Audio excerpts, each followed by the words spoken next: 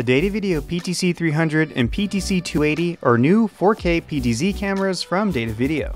The main difference between the two is that the PTC-300 has a 20x optical zoom, while the PTC-280 has a 12x optical zoom. The menu settings for both cameras are exactly the same, and in this video you will learn how to set exposure, white balance, as well as the basics of all the camera settings. Let's get started.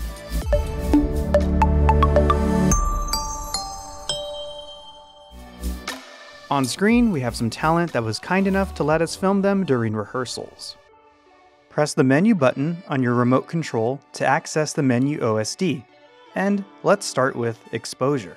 Exposure has 5 modes. Manual exposure allows you to change the iris, shutter, and gain, which is a lot like the ISO on a DSLR or mirrorless camera. The lower the iris, the more light that comes into the lens. This lens has a minimum aperture of f1.8. The shutter speed adjusts the amount of time the camera takes in light for each frame. Shutter speed should be at least double your frame rate. I'm shooting at 60 frames per second, so I have the shutter speed at 1/125. If shooting at 30 frames per second, you can set it to 1/60. Sae Mode sets shutter speed as the priority, meaning that the shutter speed will stay the same and the iris will be on automatic to get the best results. The gain will also be automatic, and you can set the gain limit higher to get a brighter picture if it's too dark.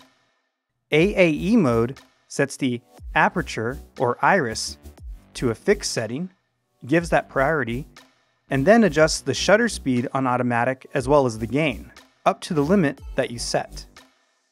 Auto will set everything on full auto, and the gain up to the limit that you set. In my scene here, since the TV monitors on set were bright, they were causing my talent to be underexposed when the camera was on full auto, which happens sometimes, so that's why we have the option for full manual control. I can adjust the gain to increase the exposure until my image is bright and clear. Under color, we will find adjustments for white balance. Auto will automatically adjust the white balance of your scene. Indoor will set the white balance to tungsten light. Outdoor will set the white balance to 6500K for daylight. One push will set the white balance to any white currently on screen when you press the OK button and lock on that setting. Manual is for you hardcore videographers out there that want to paint the different color channels for a custom setting. And finally, variable will let you customize your white balance in Kelvin to your light source. So if the lights on your kit are set to 5500K, like mine are in this set, I can see if that works the best. However, also notice how auto and one push were basically the same as variable on my set, meaning they did a good job estimating what white balance should be set. You can also change the hue and white balance sensitivity.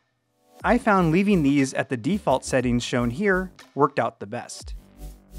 Next, under image, you can adjust the luminance, contrast, sharpness, gamma, and style. I found they are all best at default, but you can adjust to your preferences.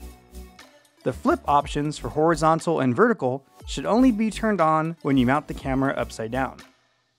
Under PTZ, you can fine-tune your settings for zoom speed, autofocus sensitivity, and other advanced settings. In noise reduction, you can lower the amount of noise in your image from higher gain settings at the cost of image sharpness and color accuracy. In setup, you can set the language and video format. The PTC-280 supports 720p, 1080i, 1080p, and 4K at 30 or 60 frames per second. Here, you can also enable your firmware upgrade when a USB stick is inserted with a firmware update file, which you can download on the Datavideo website. Don't forget to like us on all our social media and subscribe to us on YouTube. Thanks for watching.